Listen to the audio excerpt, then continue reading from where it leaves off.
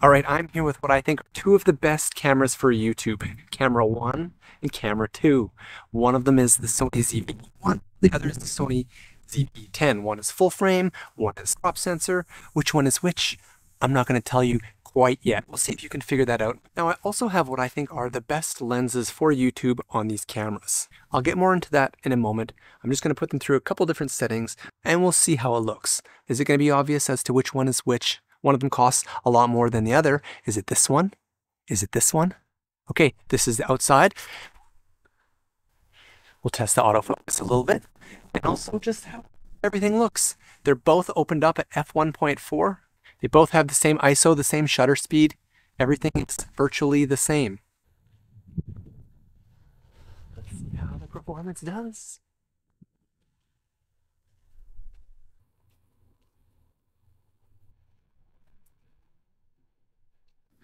Okay, I have no filters on or anything like that. I just tried to adjust the shutter speed for daylight. It's cloudy out. I thought I wouldn't be too overexposed. Let's go inside and see if it's going to be more of a difference in there. I can't really tell by looking on the monitors if one is much better than the other. So let's bring the light down a bit and see what happens. How about this one? How's this one looking? It's looking good. How about you? Are you the full frame or are you the crop sensor? Can we tell quite yet which one is which? I shoot in a lot of locations throughout my house for B-roll, things like that. So for me, it's very important that that camera that I use can do well in low light. But with f1.4 on crop sensor, is that enough to do low light? Well, I'll do some more tests in a little bit. I do a lot of B-roll stuff too. You like my stickers? Those are my favorite. Now, some of the things that I'm not testing, one of them has dynamic active stability while the other does not. So I'm not gonna, this isn't a handheld comparison.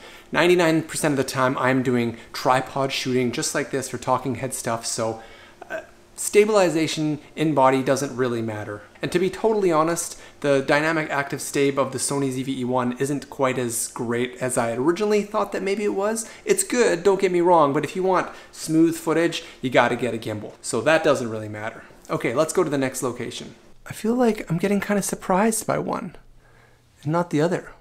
What's going on? How's the autofocus? How is it on you? How about on you? It's pretty low light in this room right now.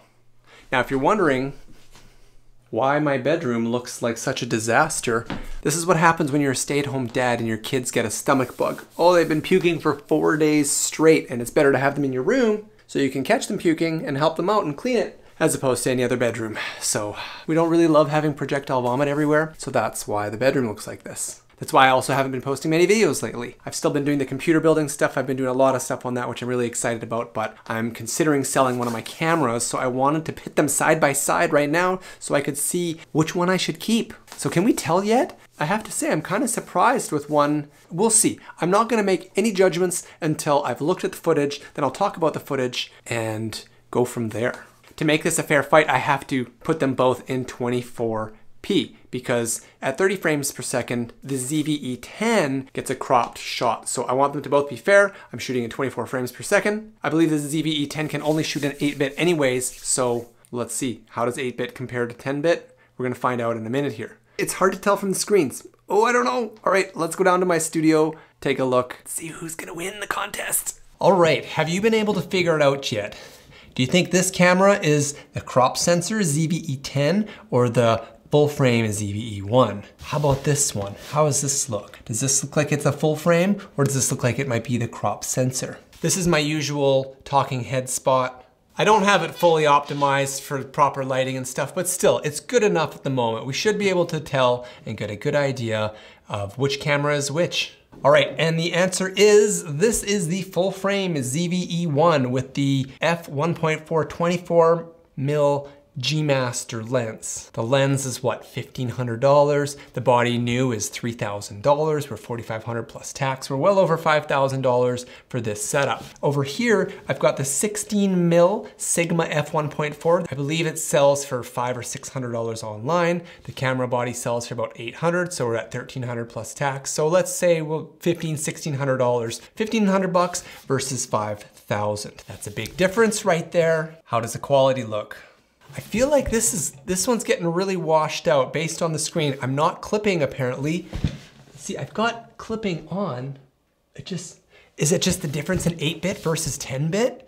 On the side screen here, especially in this environment, when we were upstairs in the bedroom there, this screen actually looked much better and clearer than this one. So I was very surprised because I thought this one was gonna smoke it. We'll see, I haven't looked at the footage yet, but I'm just letting you know what everything is, what I've been running, what my test has been, and then I'll go take a look at the footage and I'll give you my final thoughts after using both of these cameras in just a bit, because to be honest, this has been my main setup. As you know, I bought the overhead bar and I was gonna try and do some pro level YouTube stuff, being able to talk while also having that second live shot, but it turns out I don't do that. I use my main talking head shot, and then when I'm done, if I want B-roll from overhead, I'll do it and I'll do the exact movement that I need to do at the time. Is it slower? Maybe, but I just think it's a better workflow for me. That way also I don't have extra money tied up in gear that I'm not using, because I rarely use this camera, and I'm building a PC and I want better PC components. And you know, the monitors, the chairs, that stuff really starts to add up. I'm gonna be talking more about that in the future because, as a lot of you know, I switched over to the Mac. I was using a laptop doing all my video editing for quite some time, but right now I'm really enjoying having a desktop and just really settling in with a super comfy editing station. Plus the gaming is a lot of fun. Been jamming some Destiny 2 with a bud, and Path of Exile 2 comes out later in the summer, hopefully for the open beta. And there's a lot of games I missed out on. I haven't played Cyberpunk and yada, yada, yada. So I'm loving the gaming right now, which is why I'm loving the PC. But anyway, back to these cameras. The ZV-E10, I had bought the ZV-E1 first, but I thought that the ZV-E10 was gonna be very similar as far as menus and a lot of features goes. Because they're named the same, you'd think that one is just the stripped down version of the other, the APS-C version of the full frame one, but it's not. It's a total generation behind. Like I was mentioning, the dynamic stave, it only shoots 8-bit. It doesn't do 30, it does 30 cropped at 4K. The menus are bad, the buttons, it's not even the same camera. The clipping, when I'm shooting, or the auto peaking, sorry, when I'm using peaking, right now I have peaking turned on both of them, but the peaking only seems to work when I'm in manual mode. It works when you're in automatic mode with the ZV-E1, which is nice because I can see the red, I have it spot where right now my watch is in focus. I can tell what's in focus, my eyes, my fingers.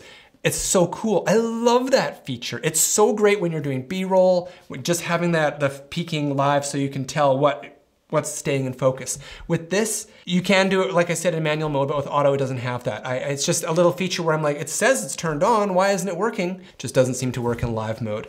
And these colors sure look so different. So I'm in S-Log 2 right now on the ZV-E10. It doesn't have S-Log 3. I'm in S-Log 3 right now and 10-bit with the ZV-E1. Man, they're hard to say.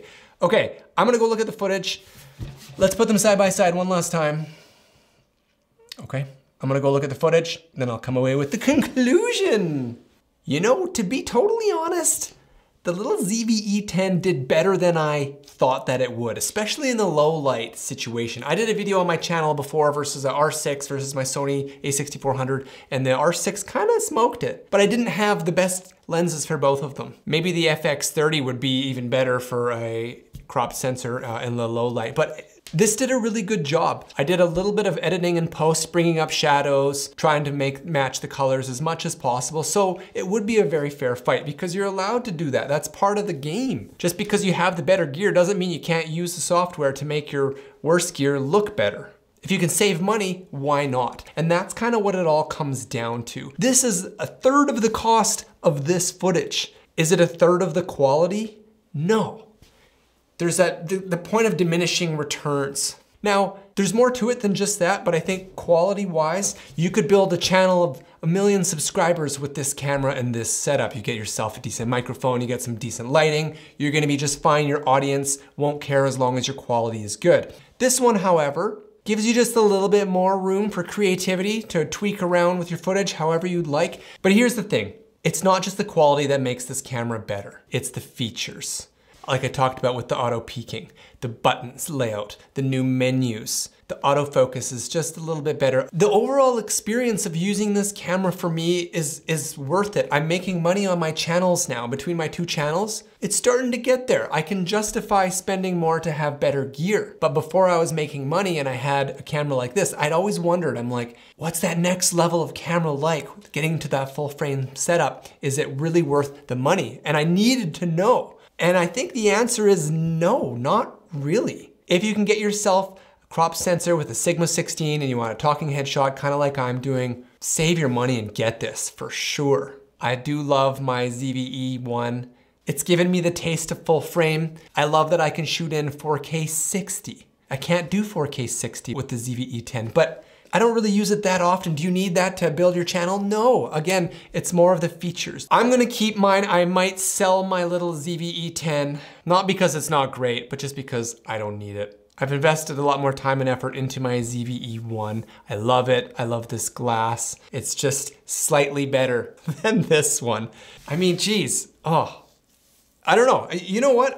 I don't even know. If I could sell that and get 5,000 bucks and use that money to invest in other gear, would that be a better decision for me? You know what? It might be. Oh, maybe I should do that. Oh, okay. I don't know. I'd love to know what you think below. I didn't do too many tests, but I think I did enough to get an idea of just what this camera is capable of. You can kind of see what this camera is capable of. I didn't push them in any extremes in one way or another. But yeah, all right, well that's it. I'm gonna go look at this footage now and I'm gonna go hum and haw some more to figure out exactly what I'm gonna do. I think at the very moment I am gonna sell my ZV-E1 because it doesn't shoot in 4K 60, doesn't have the auto peaking during the live mode that I like. I actually don't mind the menus that much, although the older menus are a bit of a pain. I just don't like the button layout as much as the newer ones. So, but I do think that most people, especially if you're starting out, should probably buy this before you graduate to that. You can only appreciate this once you've had that footage to play around with. Honestly, when I'm tweaking in post between the 8-bit and the 10-bit footage, you can really get away with making the color and warmth and all the adjustments that you want. It really just looks fine. So, okay, that's it for today. Thanks for watching. Let me know what you think down below. In case you missed my last video, check that out here. Otherwise, here's what YouTube thinks you'd like to watch next. If you did enjoy this video, please click the old like button or maybe subscribe to the channel. It's the only way I can grow. All right, as always, thanks for watching and we'll see you next time on the Sad Studio.